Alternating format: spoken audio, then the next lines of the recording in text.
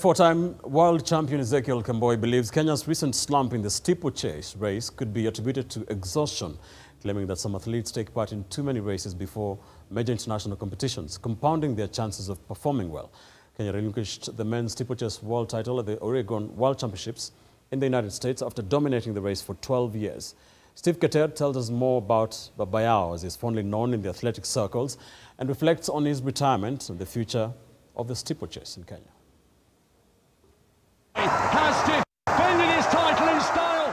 His epic signature dance whenever he crossed the finish line in the finals of any major competition not only electrified the fans present at the stadium or the ones following on TV, but also served as a constant reminder to the world as to who was the king of the water and barrier race.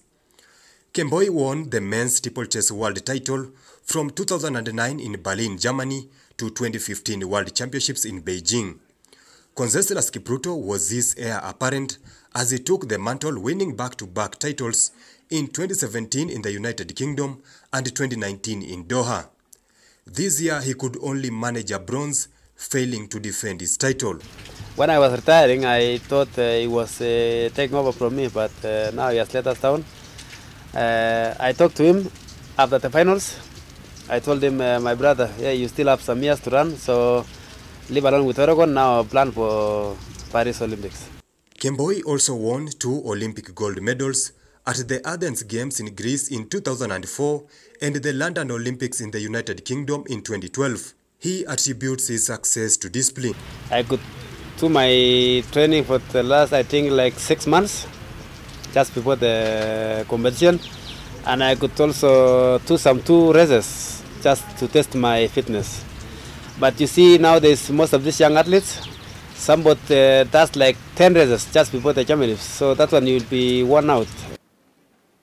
Kemboi says the lack of enough training facilities within Uasin Gishu and Nandi counties, where many of the country's top steeplechasers hail from, could also be a contributing factor for Kenya's dwindling fortunes in a race the country has won 13 world titles in the last 3 decades. My request for the government, also county governments, to do the renovations and to finish before the next Olympics. The 40-year-old is also a trained police officer and says he might consider joining the coaching fraternity in the near future.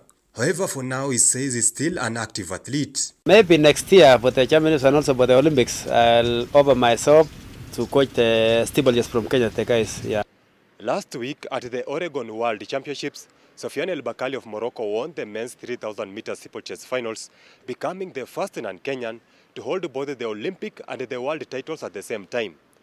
Whether this spells doom to Kenya's long-time dominance in the event or not, it is definitely a cause of concern that the athletic stakeholders in the country will like to be addressed before next year's World Championships and the Paris 2024 Olympics. Steve Keter, NTV Sport, in Eldoret.